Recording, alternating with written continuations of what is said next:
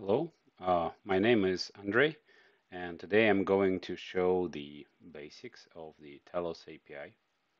Talos is a modern, immutable, secure from ground up operating system designed to run distributed workloads such as Kubernetes clusters. And Talos doesn't have any kind of legacy ways to access operating systems such as SSH or the shell itself. As Talos is immutable, it means that there is no good way to make changes to the running operating system. All the changes are driven using the uh, operating system configuration. But still, if we want to see what's going on, we can use Talos API to access the node, see the runtime information, or debug some issue, or we can use the API to control the lifecycle of the node or to change the configuration of the node. Let's take a look into that more closely. First of all, I've got a Talos cluster consisting of 3 control plane nodes and 1 worker node running on my computer.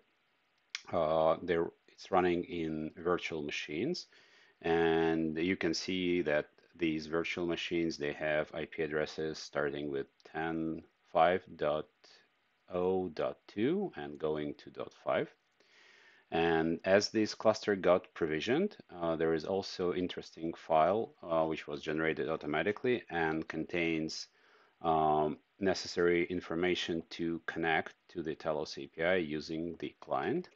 This file is located in .talosctl, and we can take a look at this file. So it contains the name of the cluster and also the endpoints which are going to be used to connect. So the Talos client is going to use client-side load balancing. And you can see that list of the endpoints contains all the control plane nodes. So all the requests are going to be load balanced across the nodes. And plus, if one of the node goes down, this will be handled automatically, and the access will be not interrupted to the other nodes. And also there is a PKI information. Talos API is using mutual TLS.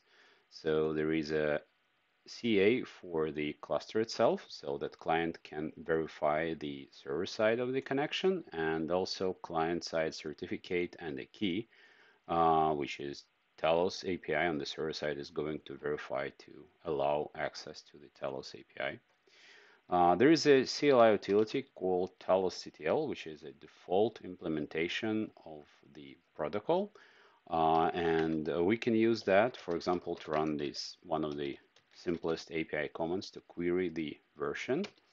First, it prints the version of the client, and next, information coming back from the server. I'm running the latest alpha release, the Go version used to build, and the architecture of the node itself. We can take a look at what is the architecture of the API. So API client, in this case it's my computer, is always talking to one of the control plane endpoints, sending requests to those, and the control plane endpoints are proxying these requests to the actual nodes, which can be the control plane nodes themselves or the worker nodes. So thinking about like network security, only the control plane node endpoint, API endpoints should be exposed either directly or using the load balancer. And this allows me to access all the nodes in the cluster. But there is something more to it. I can actually access multiple nodes with one API call. So let me try to add one more IP address to this command. And I can see that I've got now response which contains information from 2 nodes, not a single one. So from .2 node and from .3 node. So Talos API transparently is doing like fan out to send the request to multiple nodes to grab all the responses and send the responses back.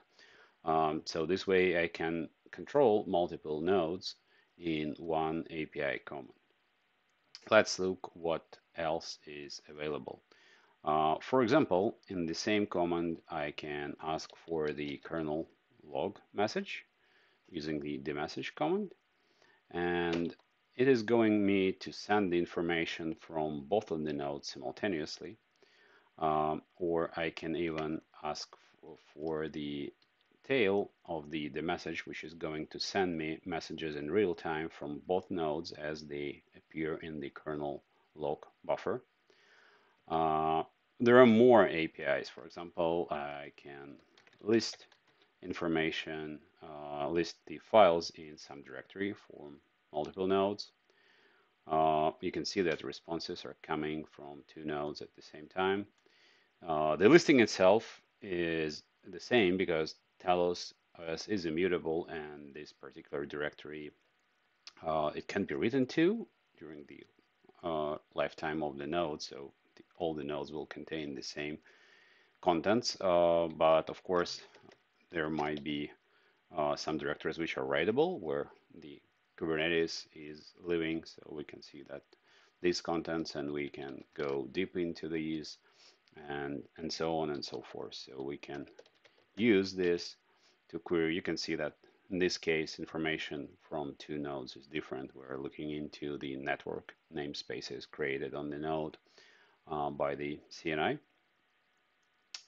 What else can be done using the API?